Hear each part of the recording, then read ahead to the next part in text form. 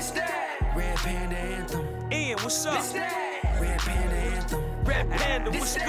Red Panda Anthem. It's your boy. Bitcoin. Oh, remember that? 5%. 5%. The mighty Bitcoin. Let's see where we at right now. I think it's at like 40,000. Did it get to 40,000? Or was it under 40? But even when people were talking about it, and a couple people text me, I'm like, it's not even that bad of a drop for crypto. But since all assets are technically tied together because of the institutions, I can see why people have. So it's at 40,550. I don't think there's anything to be worried about. But if I did hear today on CNBC earlier, so an analyst said that we're going to drop to 29,000. I'm like, where have I heard that before? If it touches that range, it's only going to stay there for maybe 2 or 3 days maximum. And actually, the funny part is, this is the 1-year anniversary of Mike Novogratz being on the show. When I first made that crazy call. So kudos to Mike. If we get there, you guys can load the boat. Kudos to you who came up to me Sunday like, man, I made a killing off that one. 29,000, 34,000 are good places to hold. But a good place to know also if the market is going to go back up is the price of Bitcoin. It is not the decentralized property or asset that everyone thought that it was, but it also does give you a signal in real time a lot faster. For my snipers, kind of like how if when the NASDAQ future moves, you kind of know where the market is going to go. If you begin to look at Bitcoin every morning, it'll give you a feeling for where the market is going to go for the day. So that is a investing hack you can use now to know what the S&P 500 and Dow is going to do based on the sentiment what Bitcoin is currently doing. There you have it. The all reliable. The almighty Bitcoin. Yeah. Stocks to help during a recession. I want to give a couple out, and then I want you guys to chime in as well. But so if we get deep into the recession, the one I've talked about before, Target, we talked about Dollar Tree before, Dollar General, Walmart, and AON is another ticker. Those are 4. Also Costco, we talked about those. But during a recession, people have less to spend. Those are safe havens that people have gone to spend. And then historically during recessions, those brands have done incredibly well. Like Walmart is on a pretty decent tear, as well as Target and Dollar Tree and Dollar General. So well-run businesses, they're not the sexiest businesses on earth, better than Neo, all of them. But those are ones I would lean on if I needed to make sure I got gains in a recession. Those are some I'll lean on. So Target, Dollar Tree, Dollar General, Walmart, and AON. Yeah, it's great. I mean, those are 5 or 6 that you need to know. Mm-hmm. And it brings up the point, like when on Saturday, I was talking about some companies just have an advantage. And those companies right there, they have the low cost advantage. Yeah. Right. And so they have so many stores that they can give you the product at a discounted price that somebody can't compete with.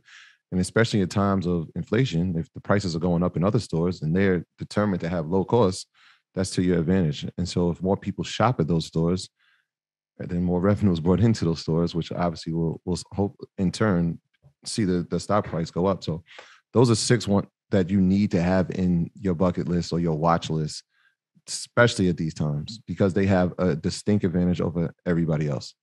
Low cost. Consumer discretion. XO what? Oh, that's the consumer discretionary ETF. Yeah. I'm just saying in general. Just in general. Oh, yeah. Fact. Okay.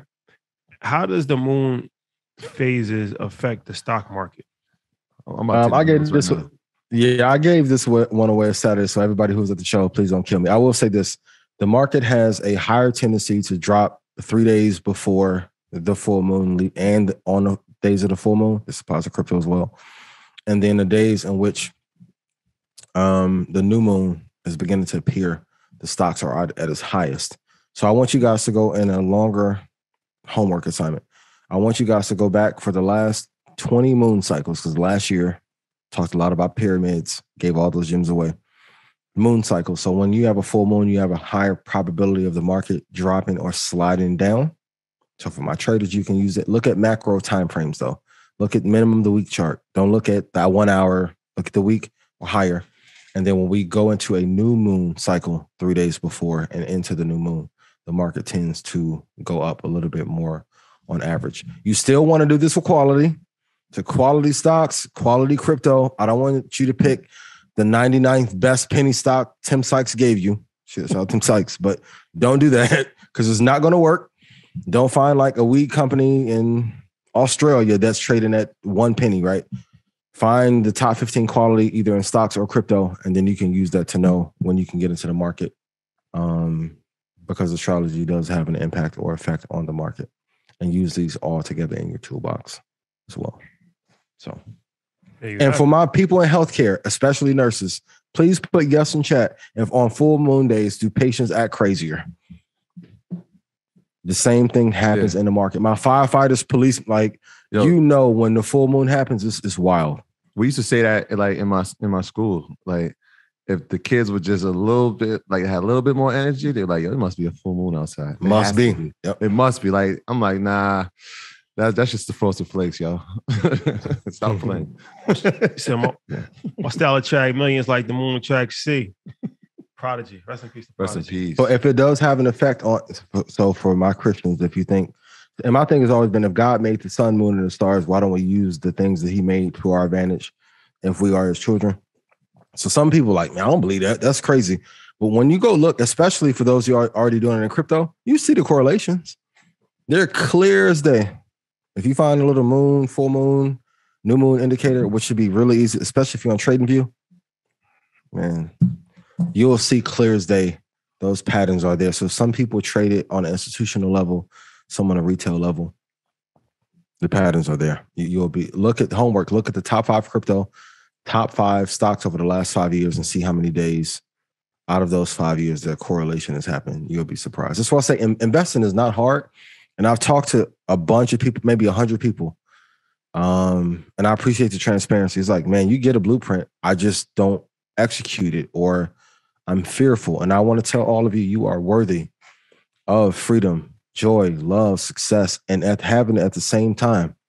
They skin glowing like crazy, and they work hard as hell. You'll think they only work 1 hour a day. Them boys be sleeping 2 hours a day, right? So you can be beautiful, peaceful, full of wealth, have your friends.